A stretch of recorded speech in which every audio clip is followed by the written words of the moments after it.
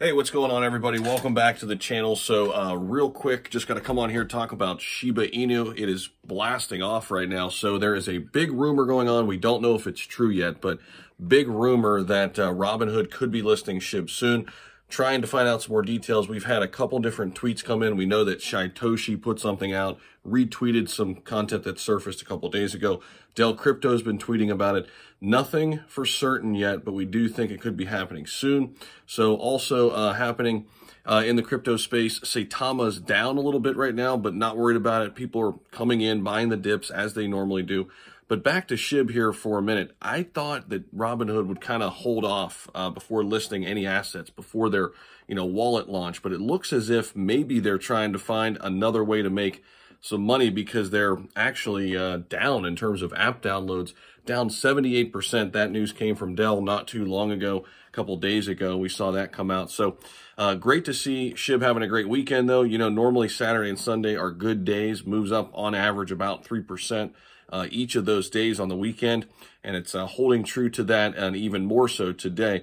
We never really did get the Coinbase effect with SHIB too, so maybe now that things are coming back in the market, maybe this is a little bit of a delayed, pickup for SHIB where we really didn't see a pump. Now, normally when things get listed to Coinbase, we usually see a 91% increase in the 5 days after. We didn't get that.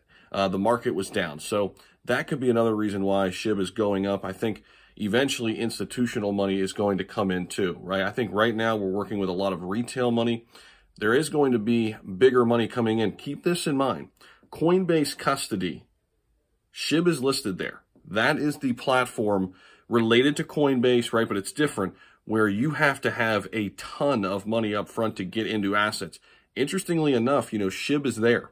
A lot of top assets like Dogecoin is not on custody, okay? At least it wasn't a couple weeks ago.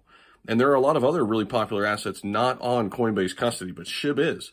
So that allows retail and the big money, the institutional money, to get into Shiba Inu, at least from that aspect on Coinbase custody. So that's another kind of angle that we're watching right now. But the real big one is Robinhood, right?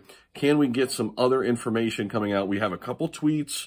Nothing for certain yet, though, but man, I think this would be really big. I've always said Robinhood would be a bigger effect than Coinbase just because it's the type of investor perfectly aligning with the platform. So let me know your thoughts down below in the comment section. I also have the Patreon link down there, as well as a crypto.com link. If you open up an account over there, we both get $25 in Crowcoin, one of my favorite platforms to trade crypto. So thanks so much for stopping by. Just a quick one. Watching football today, too. Go Brownies. Big win today. Got the shirt on still. So let me know your favorite NFL team down in the comments, too. All right.